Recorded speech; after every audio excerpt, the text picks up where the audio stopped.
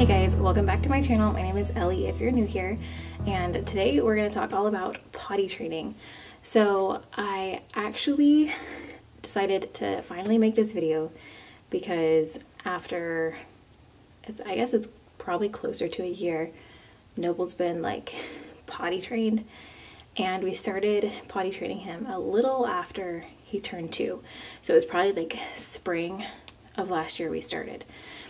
And I decided like from the beginning I was going to do the 3-day potty training method, which I know you can buy books on it and watch YouTube videos and all that kind of stuff. So I'm sure most of you guys have heard of that, and that's just where you take 3 days and you stay home and you have like a potty. You don't put pull-ups or diapers on them at all, or underwear or anything. They're pretty much naked. You can put them in front of a TV with their potty, snacks, whatever, and you just give them a lot of fluids and have them drink and pee, and that's pretty much what we did.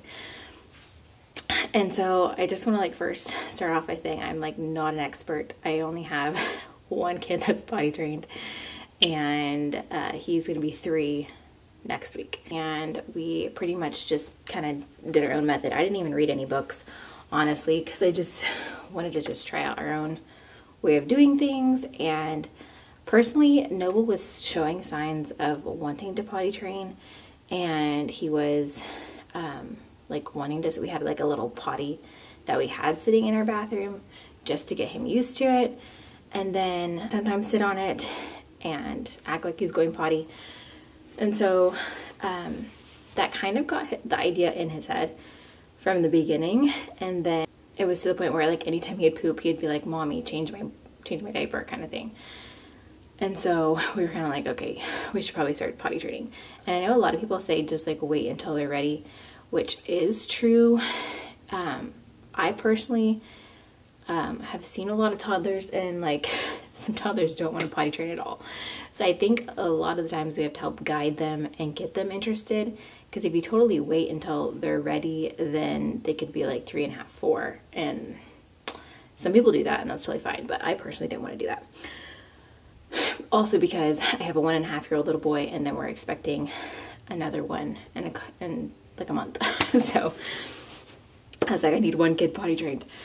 Anyway, so we also, our 3-day method ended up being probably like a week long of just staying home and just working through giving him lots of fluids, and having him sit on the potty and having him have naked time. And like pretty much he did not wear a diaper at all during the day. At nap times we put a pull-up on him, and bedtimes we did. For like a week straight, it was just like getting the idea in his head and getting it to click. And by the end of the week, he was like, he got it. We also did like a prize box, and I think that really helped. And so every time he did go potty, he got to go pick out a prize. And this like little prize box, I did like fruit snacks and like candy and like stuff he wasn't used to having. That was like really fun for him, and that really helped a lot. At first we started off with like M&Ms and stuff, and then that wore off really fast, and he's like, I don't care about an M&M. And so it was like, we're not giving up. But I will say it probably took a good solid month to like not have accidents. And then after that, because for a while after the first week of it clicking, he would probably have an accident maybe twice a week, and then it just gradually got to the point where he wasn't having accidents. And then I honestly, I don't remember the last time we had an accident. We did for a while, and I saw this from a girl on Instagram, one of her potty training highlights. I think her handle's Heidi Marie or something like that, and she has all boys. She just had her first daughter, but she was saying she put her boys in pull-ups when they would go out and run errands. And so after they were like potty trained, they would do that because they were still little enough to where they would be sitting in their car seat and like not realize they were peeing. And so we did that with Noble pretty much after that first week. And then recently, probably 2-3 months ago, we stopped doing that, and now he's just in underwear all the time. But at home he would be in underwear and go potty just fine. But when we'd go out, he'd wear the pull-ups. So we stopped doing that recently. He also stopped wearing pull-ups at nap times. because he would potty before nap time and then sometimes potty after. So he was doing naps totally fine without pull-ups and having accidents. So, but in bedtime, he does still wear pull-ups. But yeah, that's pretty much what we did.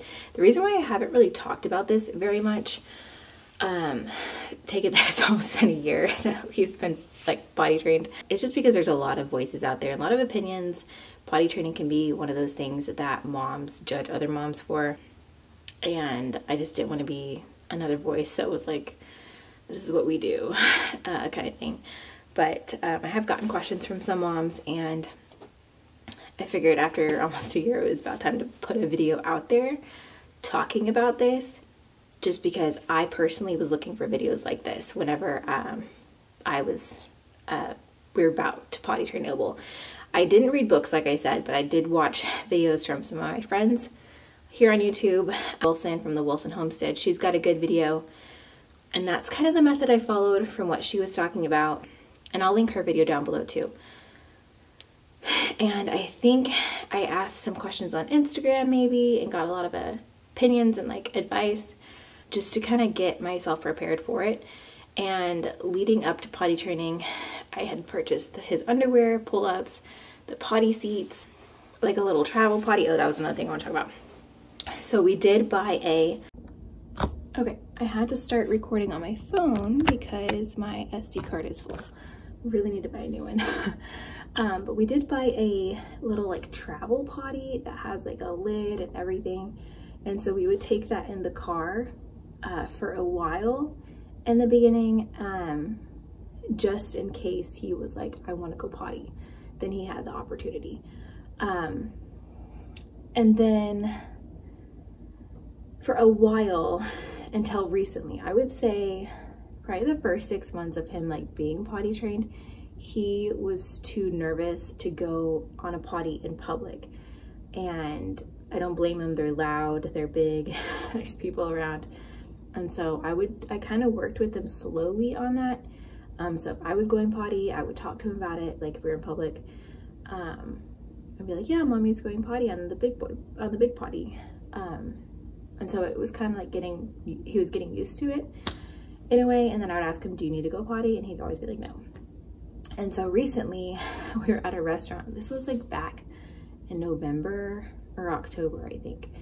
We were at a restaurant and he did have a pull-up on, and he was like, mommy, gotta go pee-pee, gotta go pee-pee. And I was like, oh, okay, well, let's go potty then. So I took him to the bathroom.